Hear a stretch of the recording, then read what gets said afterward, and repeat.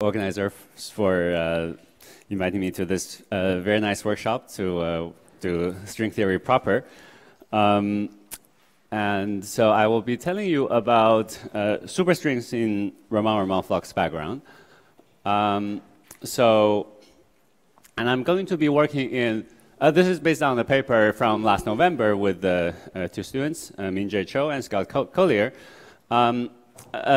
Before anyone asks me about, why we use this formalism as opposed to, pure spin or hybrid formalism, let me first say that, in fact, our project started as an attempt to understand string spectrum in ADS3 in the hybrid formalism. We failed to make any progress, and then we realized that we can actually do something with the good old NSR formalism, and that's what I will tell you about.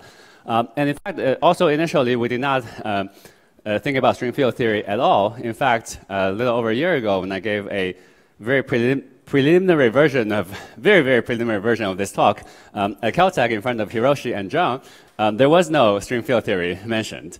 And as we're writing up the results, we recognize that in order to explain the logic clearly behind the calculation, and in order to resolve the various potential ambiguities involved, the natural language to speak of all of this is, in fact, closed superstring field theory. So now I will present this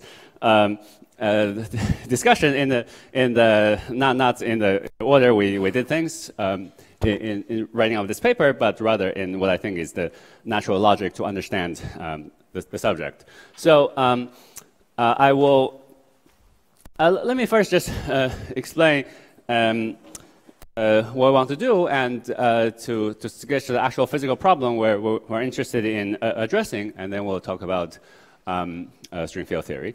So, so we'll consider type 2 string in NSR formalism.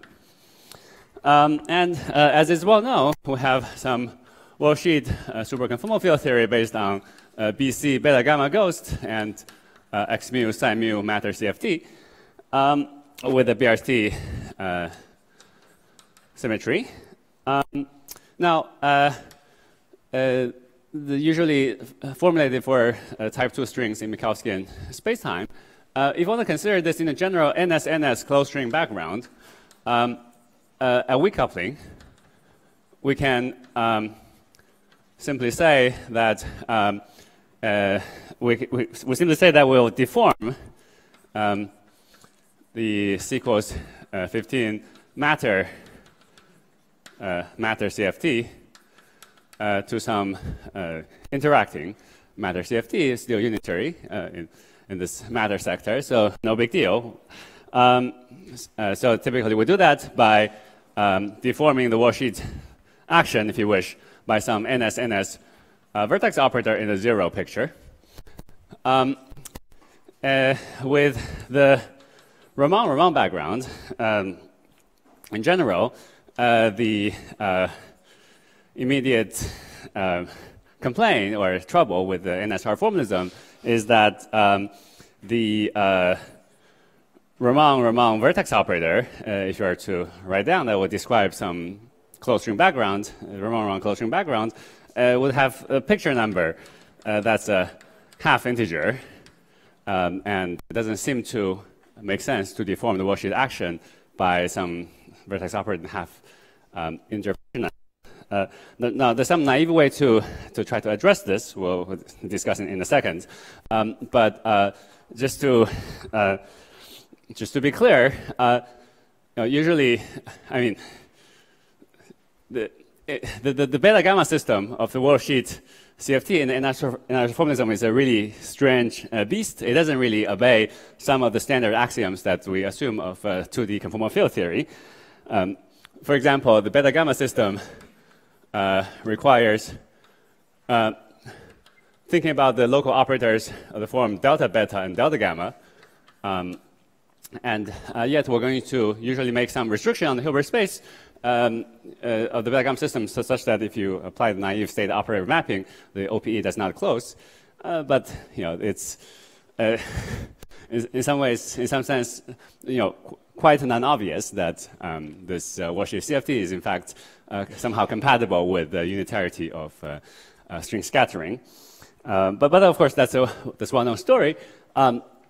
The fundamental fields in the beta-gamma system does not carry any picture number, whereas this operator carry a picture number +1 and -1 respectively. And as usual, one often makes use of the re-Bosnized description of the beta-gamma system in terms of the linear diatom phi and a pair of fermionic ghosts C and eta, such that let's say this delta beta is e to the phi, and delta gamma is e to the minus phi, and the picture number current is minus partial phi minus eta c, which is not to be confused with the beta gamma ghost number current, which is just minus partial phi. And just to set up the notation, we usually speak of the picture changing operator, let's say denoted by chi. That's a holomorphic and an anti-holomorphic picture changing operator. So this is the BRT transformation of the C ghost. There's some standard expression in terms of these fundamental fields. I won't bother writing them down for now. It is a standard procedure due to Friedan, Martinek, Schenker, that if you see a, let's say you see a Raman, if you have a Raman vertex operator in the usual, in the standard minus a half picture, and if you have a fixed vertex operator of that sort, come with the CC tilde ghosts, then you can apply on these with a zero mode of the picture changing operator, where the zero mode, as usually, is defined to be this. The contour integral of 1 over z times chi of z acting on the operator at the origin, and you have the picture raised operator. There's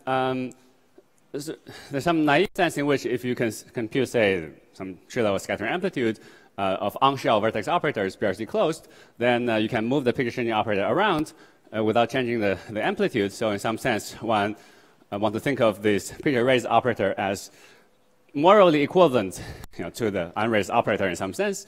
But that statement is really, in some sense, only true up to BRC exact stuff. And if you have to deal with operators that are slightly off-shell, it'll become a problem.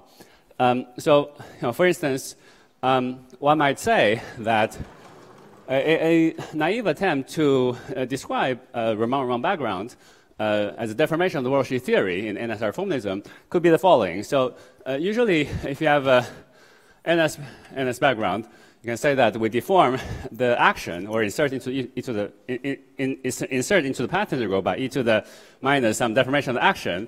Let's say it could be some integral of this NS vertex operator and the zero picture, the integrated vertex operator.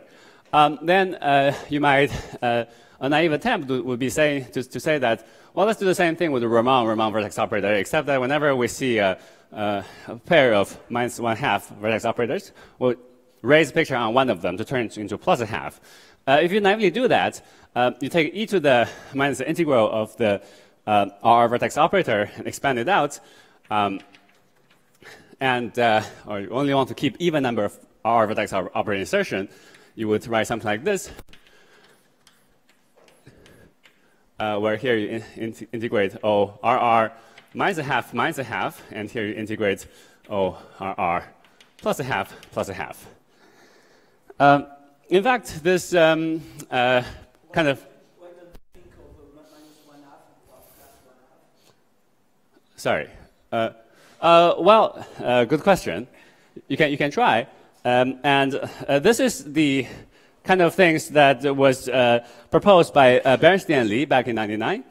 And it seems to make sense, at least to leading order in the deformation, leading non-trivial order in deformation. In fact, to order second order in R fields. They observe something very nice. So they recognize that if you just consider the massless background fields, then generically, if you have a pair of RR vertex arbiter insertion, they can be log divergences from integrating the OPE of a pair of R vertex arbiters as it collides. And in order to cancel that divergence, you have to insert an NS vertex arbiter that's slightly off shell. That precisely reproduces the part of the supergravity, space-time supergravity equation in motion that is quadratic in R fields. So clearly this seems to make sense. But if you think about trying to do this in general, it's quite confusing because indeed, as it was just asked, this assignment of the picture is rather arbitrary, and beyond leading order in the deformation, these vertex operators have to be taken slightly off shell. I'll discuss that very explicitly in a moment. If these operators are off shell, then you are not allowed to move the picture changing operator around because it's going to change the answer.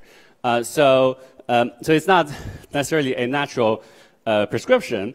And you also have to, you indeed have to worry about the various divergences as these vertex operators collide. And it's not obvious how to regularize all of that in a consistent manner. The upshot is going to be that,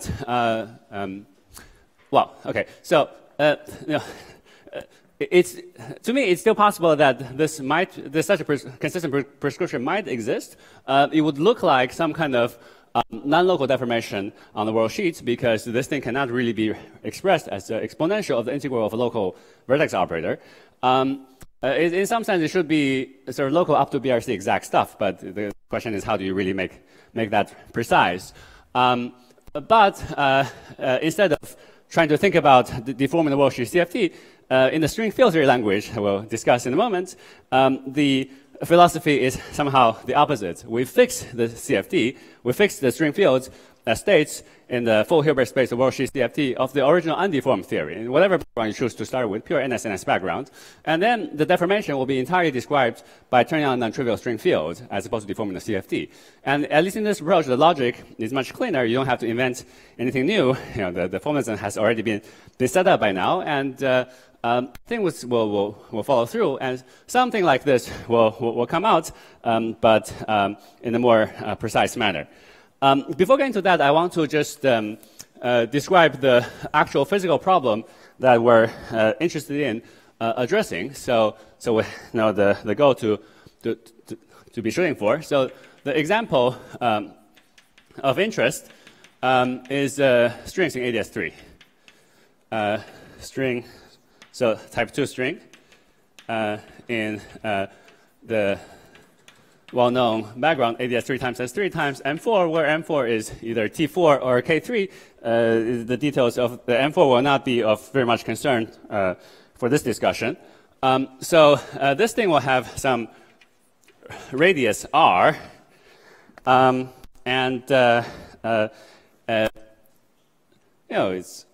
can write a superquadratic solution for this, of course, with NS and Ramon flux. So typically, solution would involve some NS H3 flux, which is, let's say, goes like some Q times R squared omega ADS3 plus omega S3. These are volume forms on ADS3 and S3 unit normalization. And then the Ramon flux will go like square root of 1 minus q, little q squared, radius squared, and the same thing, where little q is a parameter that I'll write in the form of 1 minus mu squared over 2. So if little q, if mu equal to 0, it's a pure NS background. If mu is non-zero, then you have some Ramon flux. So the Ramon flux is proportional to mu in my convention here. Of course, in the full non-perturbative string theory, these are both the NS flux and the Ramon flux are quantized, but that quantization is only, but in string perturbation theory, the quantization is only visible in the for the NS flux. So I'm going to be considering strings of weak coupling in this talk, so I will only be concerned about, so the quantization, only the quantization of H3 is manifest. And in that case, I can write r squared to be alpha prime k over 1 minus mu squared over 2 simply by demanding that h flux is proportional to k, the level of the, well, in the pure NS point, k will be the level of the W0 model. In general, k will just be some integer that's the NS flux. Okay, so that's the family of the string background I'll be interested in. And the question I'll be asking is, what is this, how do we compute the spectrum of the fundamental strings in the background when mu is non-zero? Of course, this, the case of the pure NS background was understood by Hiroshi and Huang some time ago. This is kind of a nice setup for studying the Riemann background as a deformation because unlike the case of ADS5 times S5, which you might think of as the most standard example, in that case, in order to turn a Riemann background, you have to deform from flat space. And that's, in some sense, a much more drastic deformation.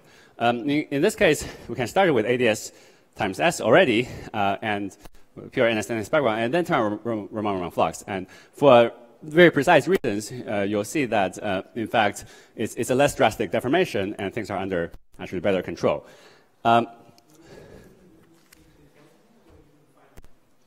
So I'm going to be working with view this deformation as expansion in mu. I'll be working at finite radius, so finite k, finite level k. But indeed, I'll treat the Riemann definition perturbatively, and the actual result I'm going to tell you about is the leading non-trivial order result, which is order mu squared. But at finite k. Okay, so now. As is well known, in the fundamental string states in ADS3, well, there are different kind of fundamental string states. In the pure NS background, there are the so-called short strings and long strings.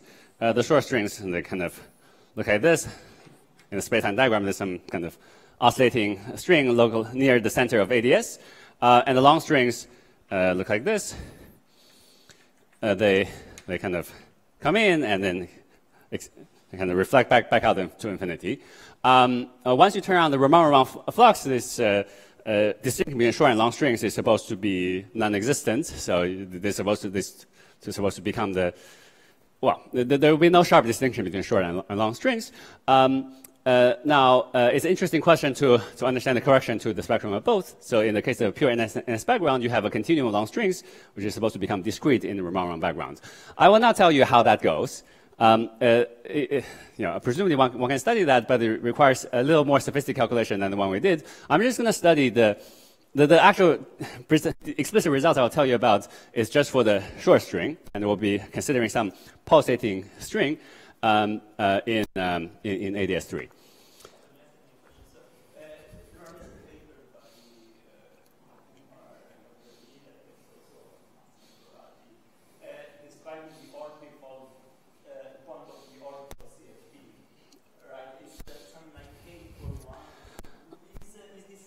The orbifold CFT sits in a very different point in the moduli space of the space-time CFT dual to this ADS3 times S3. It's finite distance, distance away from the points of the moduli space where the CFT is described by is dual to this pure NS background. The pure NS background is dual to a CFT that is slightly singular from the standard point of view because the spectrum becomes turned into a continuum. A part of the spectrum turned into a continuum above a gap, it has to do with. You can try to approach that point starting from orthogonal CFT by turning on the twist field, and with corresponding module live on the circle. You go halfway around the circle, you can get to this this singular point, but it's has not been easy to directly probe that. That CFT. So everything I'm going to tell you is going to be from the worldsheet, nothing from the Savannah Sims. We had a proposal for mu equal to 0 and k equal to 1. Okay. And there, so that's the pure NS background. We can do the spectrum, but as you'll see tomorrow, the proposal is with some question marks. So it seems that there is no.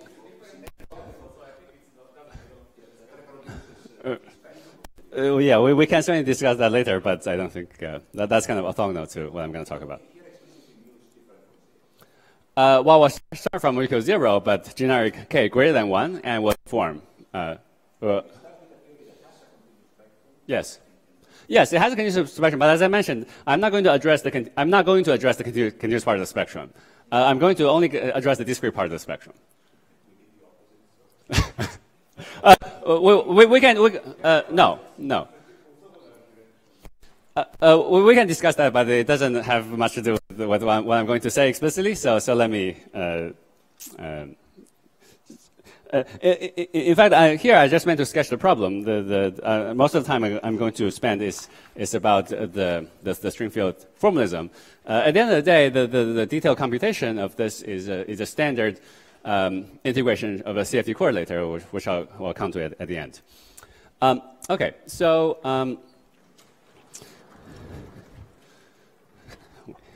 is this the eraser?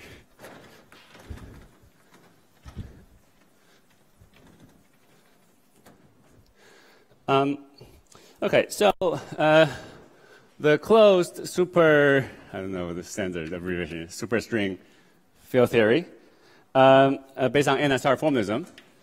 So we have a string field which lives in, so the string field psi lives in a space I call H0. This is, so this is defined as a space of the, you started with a full Hilbert space of the Worldsheet CFT. Well, Hilbert space is a misnomer because we have a slightly non-conventional norm, but I will not worry about such terminology issues. So we start with the full Hilbert space of the Worldsheet CFT, including all the ghosts. We restrict to the space with picture number -1 in the NS sector and -0.5 in the R sector on either the holomorphic or anti-holomorphic side, and further subject to the constraint that the string field is annihilated by B0 minus B0 tilde, and also has spin 0. So annihilated by L0 minus L0 tilde. I want to emphasize that this is, as well known in closed string field theory, this is understood, should be thought of as a essential constraint in the definition of string field, which is not to be confused with the Siegel condition. That is, the Siegel gauge condition, which I'm not imposing so far, is going to be used as a kind of a sort of a gauge fixing condition in the context of the BV action. But I will not actually use the BV action. I'm only going to be working with, for my purpose, it will suffice to be working with the equation motion. It will save me some writing. This condition, I will not have the time to really motivate in detail, come from essentially demanding the correct factorization of off-shell amplitudes. So an off-shell amplitude of the string field is schematically defined to be the following. So if you have n string fields generically off-shell, in the sense of that they don't abide the linearized equation of motion, then the off-shell amplitude, so usually if you have an on-shell amplitude, these phi's will be some BRT closed vertex operators. Now they just will be taken off-shell and include many more possible components. If you're talking about on-shell amplitude, we usually have some kind of moduli space integrand, which is some differential form that lives in some appropriate space, which I'll describe in a second. Let's say I call it omega. And then we'll integrate this over some appropriate space. I'll call Sn. So what is the form omega, and what is the space we're integrating over?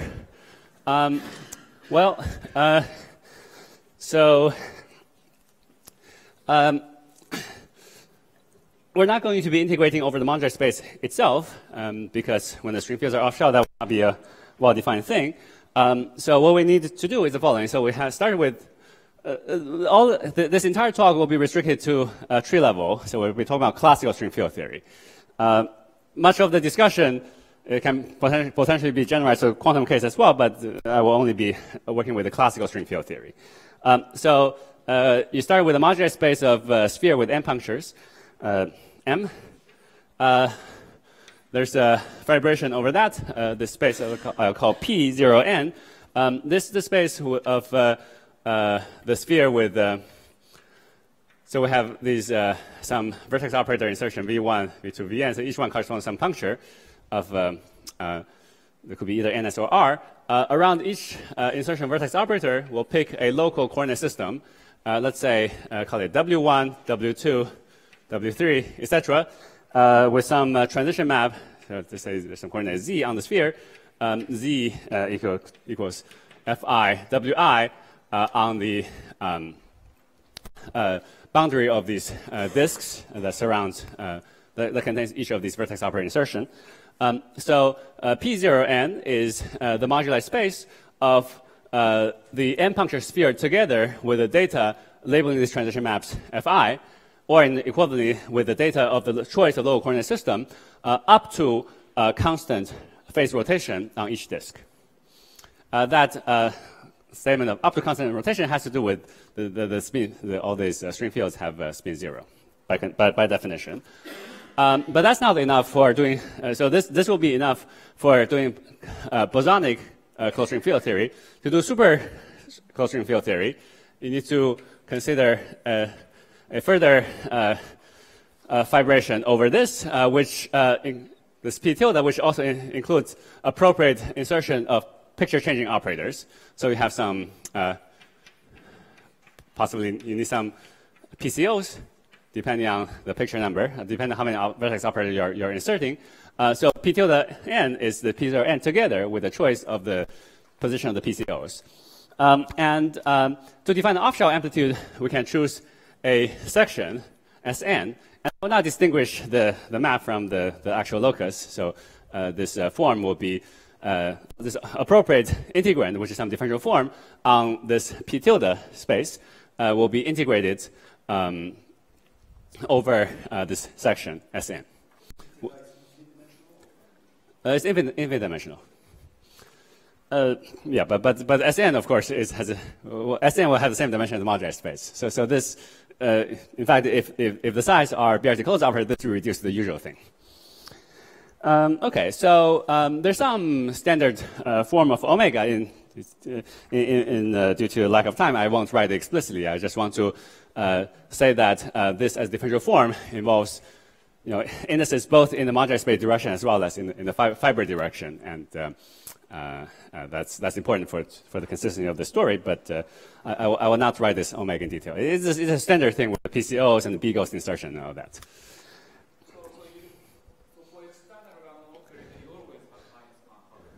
Yes, that's the definition. Yeah. So that's the definition, and you will always insert the appropriate picture operators to make up for the correct total picture number. That's, and of course, it's not trivial to.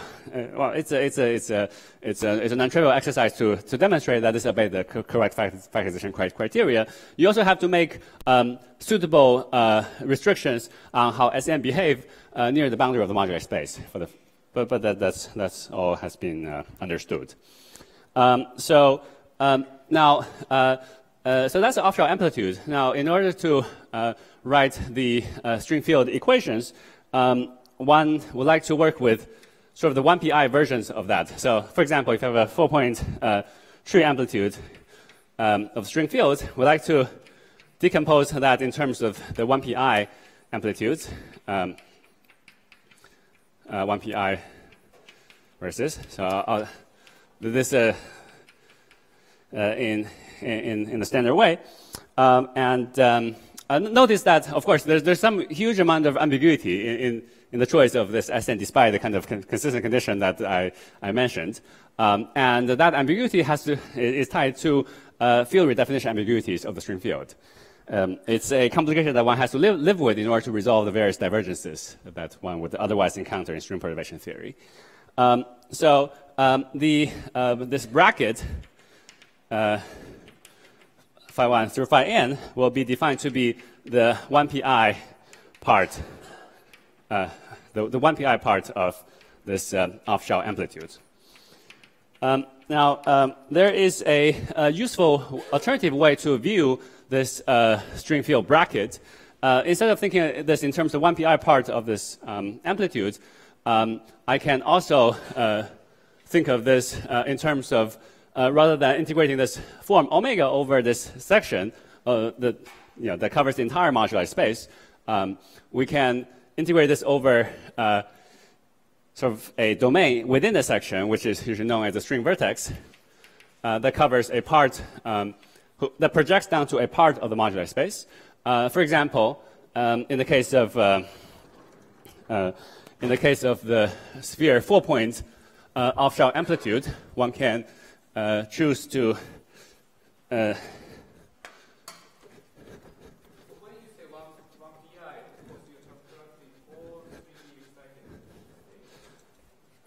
yes. Correct. Yeah. So I'll just make this slightly more explicit by outlining in the case of the sphere 4-point. So of course what specifies the string vertex or the section Sn is more than just a modular space. As I said, there's this infinite dimensional fiber. But if we just focus on its projection onto the modular space, you could think of the following picture. So there are the special points, the cross ratio of the 4 points, 1, 0, and infinity, in which those limits they correspond to these three kind of diagrams. So you would like to say that for example, if you want to know what is the 4-point quartic string vertex, it's typically going to be some domain like over here. This corresponds to this 4-point vertex, whereas the integration over the rest corresponds to the other kind of Feynman diagrams, like so.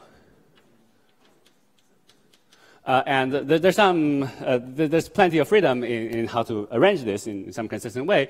One of the nice ways to do this was formulated very elegantly by Barth and Wiebach in the early 90s based on minimal area surfaces, but none of that will be relevant to the explicit computation I'm going to do for reasons that will become clear in a moment.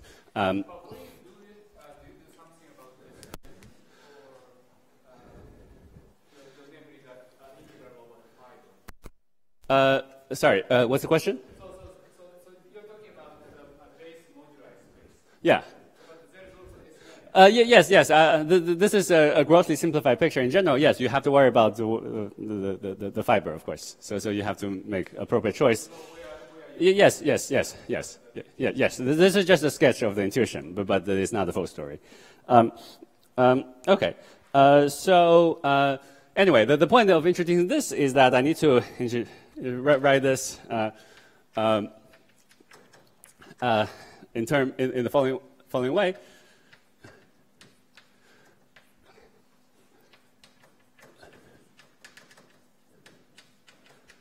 So I'll write this square bracket of, in this case, n-1 string fields phi 2 through phi n as a state in the CFT Hilbert space, which is a new string field that is defined by this property that it's appropriate, interproduct in the appropriate sense with psi 1. This is the BPZ conjugate, by the way, not to be confused with Hermitian conjugation. This is going to be equal to that. So basically, this bracket is some kind of some way to fuse these n-1 string fields. By the way, of course, I learned all of these from Asher's papers, and all of these have been well formulated.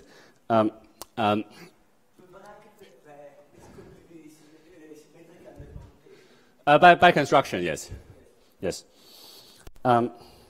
Okay. So the equation of motion we're going to be working with takes the following form.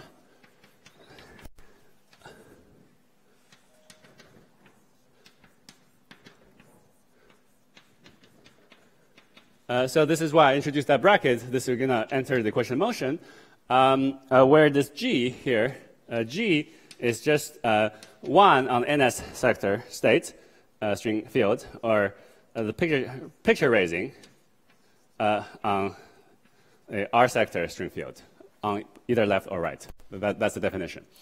One can write action for this, but I will not discuss the actions for the lack of time. It also will not be necessary for my discussion. I better hurry. I mean, actually. Okay.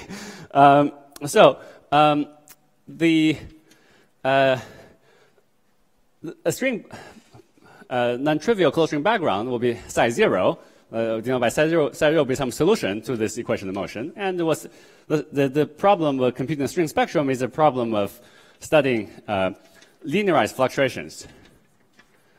Okay, so we can, of course, just expand this equation around psi zero. We have some linearized equations for the fluctuation psi hat, like so.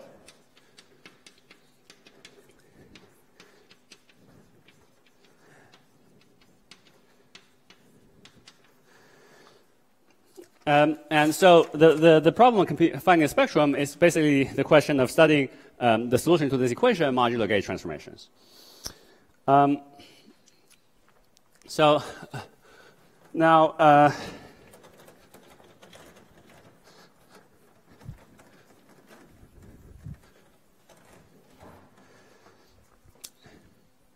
if you have an R deformation, it's basically described by a string field psi zero, this background string field, which we'll study perturbatively. So remember there was this deformation parameter mu, so it will look like mu, some I call it VR1 in the minus half picture, plus mu squared. And next, at the square order, it will be some NS string field. I call this VNS2 for second order, and so forth. So this VR1 is going to be a standard thing. Just by first order mu equation of motion, it has to be on shell. So this has to be some on shell vertex operator, like so. So this ORR is on shell. This guy here is going to be of the form C tilde e to the minus phi tilde O NS plus higher weight stuff that involve other generally more complicated Go structures. And this generally will be off-shell already, but not just in addition to having some component like this, where NS some off-shell, but supercomponent primary, there will be some higher weight stuff that involve various combination of ghosts. No, not necessarily massless, but I will consider only massless in this discussion. But it doesn't have to be massless. So at order mu squared, the part of the equation motion that will dictate what this NS2 is basically going to look like this.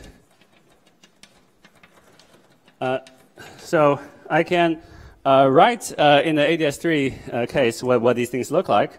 So by the way, one can try to then solve this VNS2. Basically, I'll use a graphic notation to save time. This VNS2, but you can think of as having the round source, and then you produce some string field, and then you you try to solve this equation, you put in some propagator, and you produce this VNS2. This is just the graphic notation to kind of illustrate the logic here.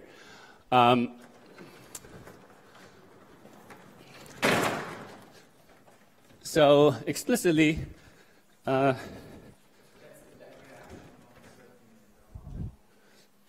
it'll become very clear what the meaning is when I write down the more explicit answer for the ADS3 case. So in the ADS3 case, ADS3 times F3 times M4, this ORR that enters the VR1 is, I'll have some notation which I'll only sketch very briefly. Let me first write this down.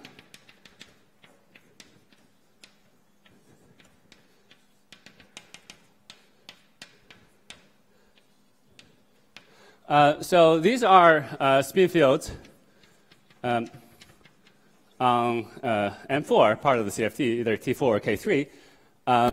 And these are spin fields of SO 1,5.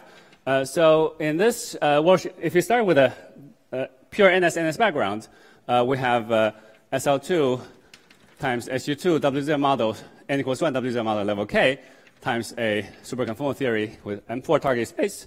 This WZM model involves a bosonic WZM model of shifted weights and then 3 free fermions here, 3 free fermions there. These spin fields are built out of the 6 free fermions of this n equals 1 WZM models.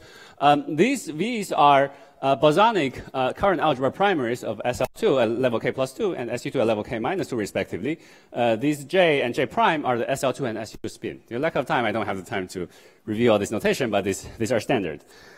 So these are both in the fundamental representation. This J equals minus half is usually would be called an non-normalizable vertex operator, but it's appropriate one for this deformation. So then one can actually solve what for this leading component of the second order string field, and let me write that down because it will reveal already a lot of information. So now we have this vertex operator in the adjoint representation.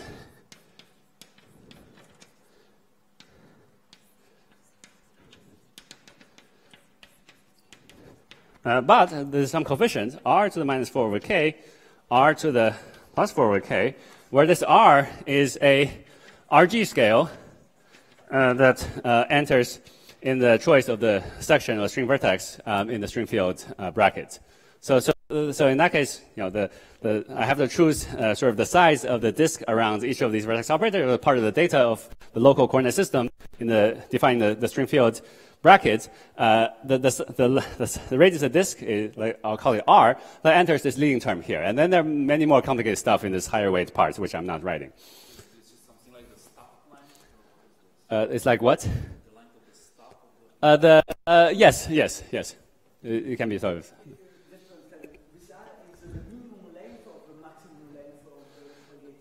The R is a parameter that goes into characterizing where the section is in the fiber. Okay, there's an infinite dimensional space I'm suppressing, and that in particular contains this parameter R that labels the size of the choice of the size of these disks that will enter here. In fact, these powers are actually due to the fact that these operators are already off-shell. In fact, they have they're off-shell by the weight 4 over k. So in the limit when k goes to infinity, they will become on-shell again. And in the limit of k goes to infinity, this thing in fact becomes proportional to the Lagrangian density of the WZW model.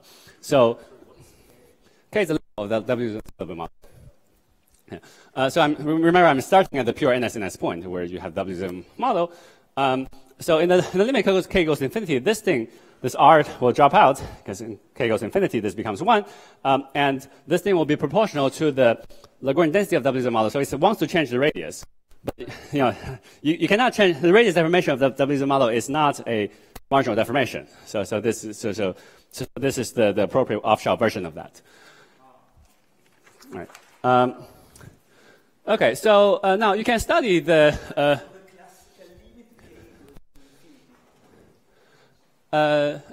yeah. So everything disappears in the classical limit. Well, it doesn't disappear. It becomes.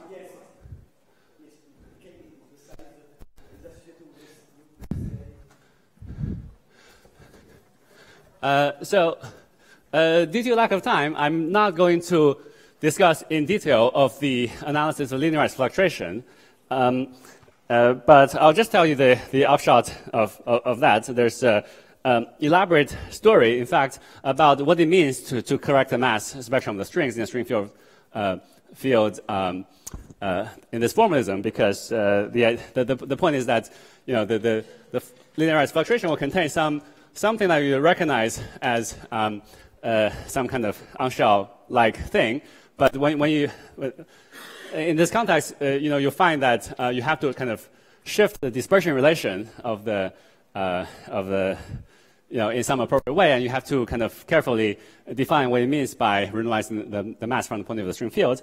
So I don't have time to discuss that in detail. I'll just say that at the end of the day, you'll find that the correction to the mass squared to second order in mu out of this linearized fluctuation analysis is actually going to be computed by this amplitude, which is A per R off-shell amplitude, but in this case, it happens to be essentially equivalent to on-shell amplitude in some sense. Let me write like this.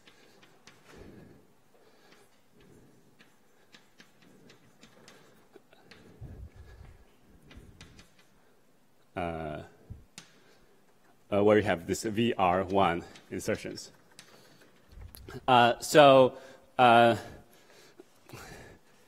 Anyway, because there's a lack of time, I have to be a little sketchy here. The point is that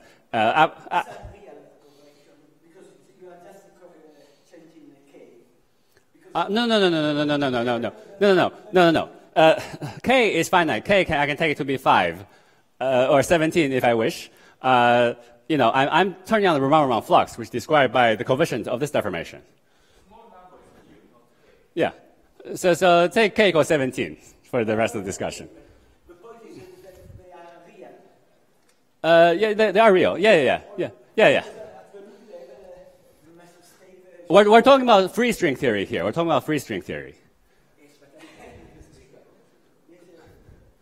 Yeah, everything is tree level. Yeah, I mean, the deformation of the dispersion relation is due to the change of the background. But that's the question we're studying. Everything is classical. Sorry, this is the space-time momentum. Sorry, maybe that was a good thing that can confuse you. Sorry. There's just some generic statement that I'm saying that when you change the background, you have to define what you mean by changing the mass. And this should be defined by appropriate change of the dispersion relation. I didn't even tell you what I mean by the mass squared. But it's the appropriate thing for the state in ADS3. Okay. Okay. So the upshot of this. So at the end of the day, if you do this linearized fluctuation analysis, you'll find that the mass squared is some integral of some simple factor due to ghosts times a non-trivial correlator in the matter CFT. Of some V bar, let's see, V0 and OR, this ORR at 1 and ORR at Z bar. One of them uses this notation for the picture raised version. So there's picture raised, there's this one in the -1/2 picture, -1/2, and this picture raised version in the +1/2 picture. So this is what you would naively want to compute, but the point is that here we don't have to invent any new machinery, and it follows from the string field analysis. Now most of the work of the actual paper goes into computing this correlate and integrate it. So this we do numerically. Maybe I'll just write this down quickly to just know what we're talking about. We'll be talking about this matter vertex operator of the form. These are free fermions in the SL2 supersymmetric W0 model. There's some current algebra. There's the bosonic currents. VSL, there's some spin J, and the MM bar quantum number also J, and VSU J prime, and then some M4 vertex operator. So there's some mass shell condition that would dictate a relation between J and J prime. This was the vertex operator you would write for a pulsating short string in ADS3 at the W point. The claim is that there's a corresponding linearized fluctuation string field in this deformed background, and if you calculate the order mu squared correction to its mass squared, it'll take this form, where this calculation you can do in the original W0 model. And this computation is something that you can hand over to a graduate student, and some months later they'll tell you the answer by some tedious, straightforward exercises of current algebra conformal blocks and word identities. Eventually, the integral has to be, this involved a bunch of hybrid geometric functions. The integral was eventually done numerically.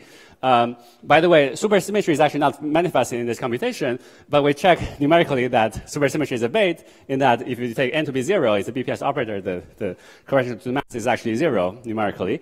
So then one can make some plot of the correction.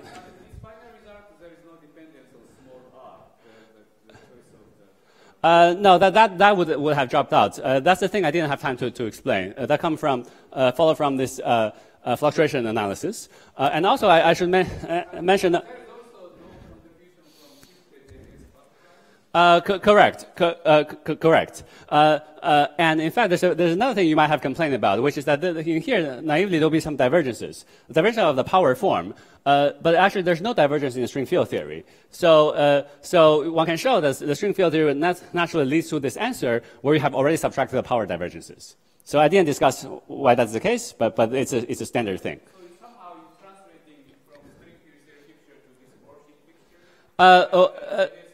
picture? The thing I skipped is the actual analysis of linearized equation motion. This follows from that. So that's the thing I didn't have time to discuss. So I'm saying, yeah, I want to emphasize that I'm not inventing any new formalism. This follows from the string field theory prescription. So you can compute this. This n is basically the oscillator number. It's like if you do the semi-classical Bohr-Sommerfeld quantization of this oscillating string, n is. So if you integrate the area in the phase space of the orbit enclosed by the orbit in phase space, the n is that quantum number.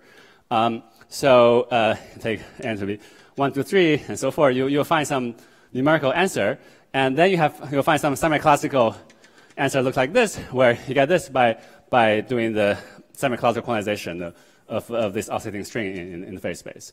Now a very non-trivial check that we can do is that we can simply numerically compute this for a large set of values of k and take the appropriate large k and a large little n limit where this becomes a semi-classical oscillating string, and the result matches nicely with the result you would directly obtain by the Bohr-Sommerfeld quantization just based on Nambu-Goto action plus the coupling to B field.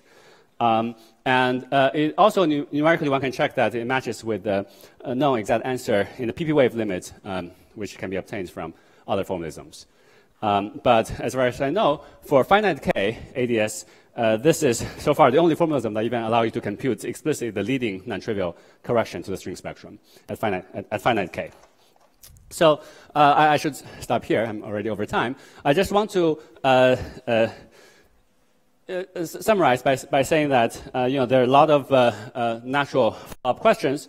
For example, here we did only a kind of analysis of some special case of this pulsating string, only for the reason of the simplicity of the form of the vertex operator. But actually, from the point of view of how you actually organize your thinking of the string spectrum, this is not the easiest say to consider. What we'd like to connect this to is the picture of magnons living on strings and their scattering in trying to connect to this integrability story. And we're currently thinking about that because we think that, in fact, the string field theory method would potentially allow us to compute things like the dressing factor of the Magnon S matrix without having to make any guesses, at least to leading non-trivial order in the Riemann flux.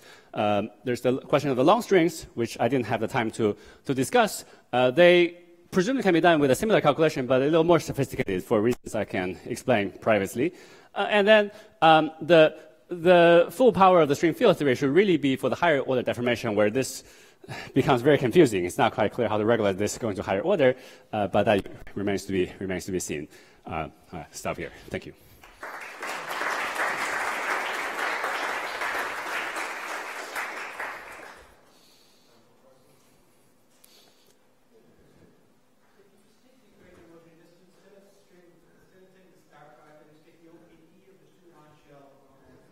Yes.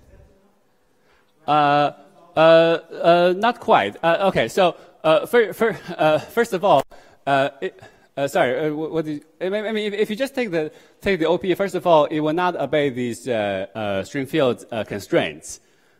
So which says, for example, you have to restrict to a spin 0 state. And I think. You can try to do that. So in fact, there will be there's some choice of this section, this S, in the case of the 3-point string bracket or 3-point offshot amplitude, where it basically looks like the OPE. But of course, it's you have to be careful in kind of solving this equation. Now, if the state here has some, if it has for the component with non-zero L0 eigenvalue, it's straightforward to invert it by acting with the propagator, sort of B0. On each individual one, yes, but not for this this bracket. Okay, so generally, this, in fact, in this case, explicitly actually turn out to have no L0 equals 0 component. It's entirely off shell. In fact, as illustrated in this example, this is one of the components of this. This is the lowest weight component of this VNS2. So you can check explicitly that is a bait, and this R will come in to, it comes from this. The thing is, when you take this OP, you have to, roughly speaking, you have to make some choice of conformal frame in order to define this in an unambiguous way, because a priori the stuff in the OPE will look like some off-shell vertex operator. So I think to make all of that precise does require this language. So the dependence on this R and on this choice of these local coordinate patches, this VNS2, so that somehow miraculously disappeared? Yes. So I can say, I didn't have time to say this, but I can say why it disappears. So at this order, so you solve this equation for linearized fluctuation, which schematically looks like this, where this K is something that involves the background. So you try to solve this equation, and it looks like this. So at first order, you can think of this as kind of a diagram. So at the 0th order, you have this is basically this matter vertex operator dressed by the appropriate ghosts. I'm not writing, and then you insert this VR1, and out comes. Then you insert some. You put in some propagator. The out comes the first order associated with fluctuation. But for the case of intro, we need to study the fluctuation, the second order correction to a fluctuation, which will give us the dispersion relation and order mu squared. So that will involve kind of diagrams like this, because you have to iterate this again. There'll be some diagram like this that involves this VNS2 insertion. This is the thing Hiroshi was asking. This indeed would a priori appear, and then there's a kind of a quartic vertex. This should be sort of this 1pi version of it, like so. That would appear in this K, with some appropriate combinatoric factor 1/2, so that these things actually combine into this off-shell amplitude, Right. So each individual piece would have explicit R dependence, but that dependence will cancel in this amplitude, which happens to be, and the reason for that is because these things are actually on-shell in this example. So that's why the R dependence cancel out. So at the end of the day, the computation is something you could have guessed. In fact, we did guess this before we knew anything about string field theory. But the logic behind it really comes from string field theory, and I think in order to extend this more generally, you do need to use the language of string field theory.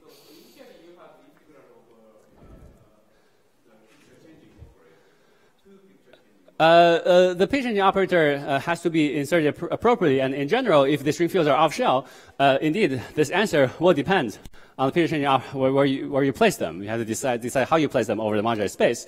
But in this example, it just happens that at this, to the order of computing, these four things are explicitly on-shell, because this one was the original matter vertex operator in the W0 model, so this computation, once you throw away the power divergences, is explicitly independent of choice of the page-changing operator, which is why I can, that's right.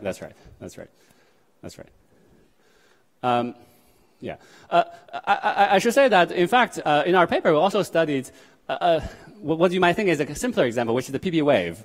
But actually, if we view the PP wave as a, say ADS5 times S5 PP wave limit, if you view the 5-form PP wave as a deformation of flat space, we can also try to do it in this formalism, but it's actually much more subtle than this ADS3 case, mostly because you're doing a drastic, kind of a large deformation of, not large, but a more drastic deformation of the background.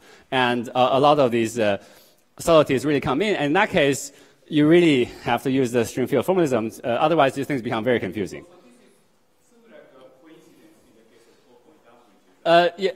Yes, it's a coincidence here. If you try to play the same game for deforming flat space to PP wave, in that case, this will have some problems. So this original proposal by Berenstein have to be modified. I think it's just it's morally correct, but there are various regularization details that has to be understood better, and I don't fully understand that to general order. So.